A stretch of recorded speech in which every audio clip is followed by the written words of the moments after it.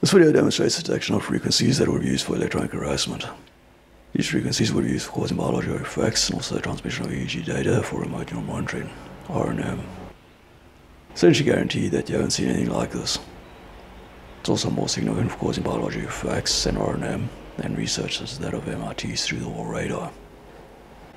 This is because the frequency range that are detected is in the human head's resonant frequency range, followed all from 400 to 500 MHz, so it doesn't reflect on the surface or near the surface of us.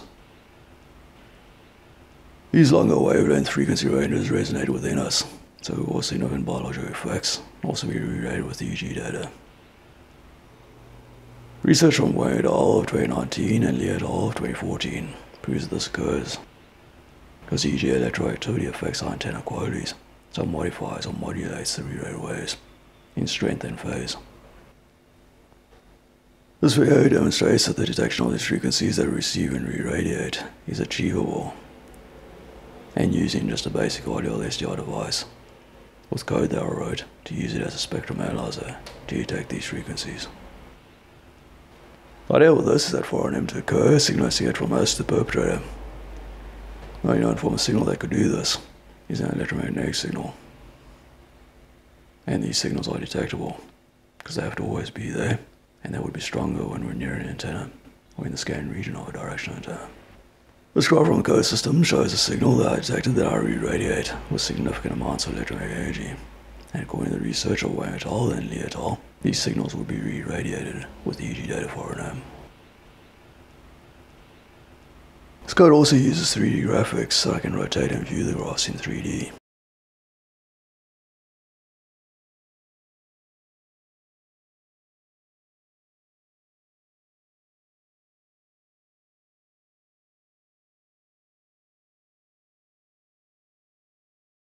Although this code system has a lot of other functionality, I'm not just going to demonstrate the essential functionality here to detect the re-radiated energy.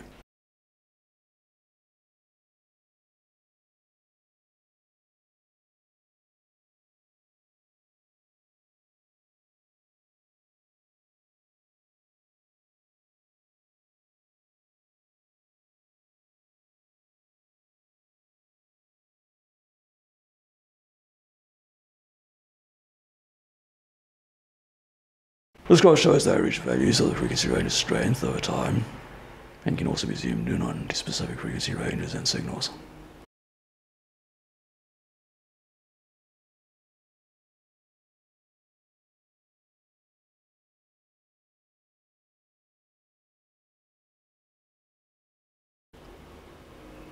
And this graph shows the strength dissected range over time.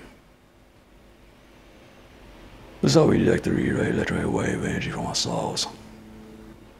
It increases when we're near the antenna, or in the scan region of a direction antenna, then we know the extra energy is from us. This is the equipment used. Just a notebook with all SDR plugged into it, connect to the Yagi directional antenna. The Yagi antenna in the notebook's boarding camera is pointed towards the area where I'll be staying.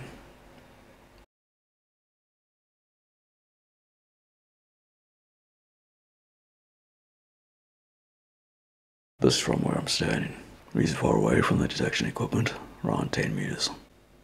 The origin of the signal seems to be from a point in the sky, close to where a tree is. Geostationary satellite board is also in this region, so it could be from a satellite, although there's also a cell phone tower in the same direction. The signal will be transferred towards me and then re-radiated back towards the Yagi antenna. This is a recording of the notebook screen and camera for the experiment. Remember, the camera is pointing where the Yagi antenna is also pointing. A scanning region to detect the electromagnetic energy from me. I watch the strong response of the signal strength graph, the red line, when I get into the detection region.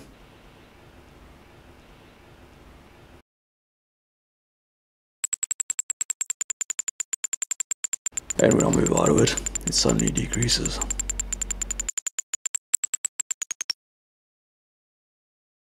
And again, the strong response in moving into it.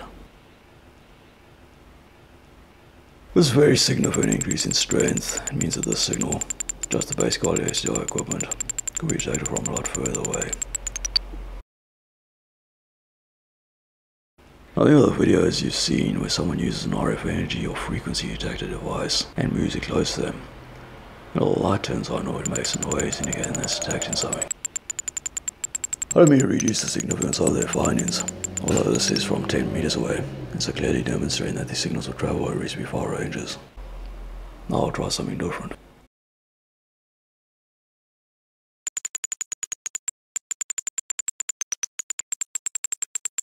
See how sensitive it is to movements in the detection region.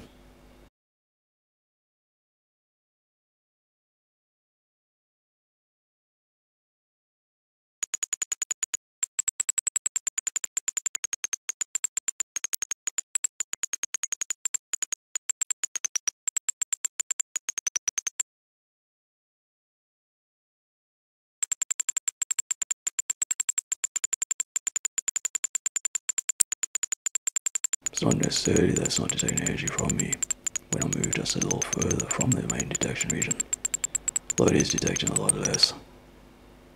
This shows just how sensitive a base quality SCR used as a detector is to movements, and this is from 10 meters away. Though perps generally don't use these signals for the wall radar and tracking, it shows that these signals could also be used for this. Since there's significant information in EEG, they mostly just use your EEG data. Other research shows that images that you're thinking of can be determined and also reconstructed just from it. So this proves that we re-radiate certain frequency ranges that cause biological effects and transmit EEG data for R&M. And each of us has our own individual resonant frequency range. This is established electrowave antenna science.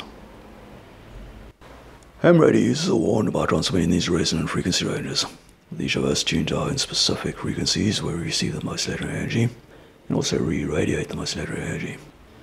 This means that we're receivers and transmitters at certain frequency ranges, and that we can detect these. All the signals in these ranges aren't necessarily being intentionally used for this.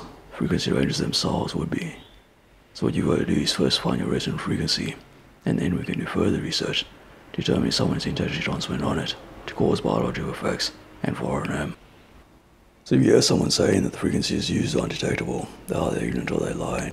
It's a strategy of the perps to get so-called RF engineers infiltrated into us to say that they're not detectable, but their equipment will cost millions of dollars.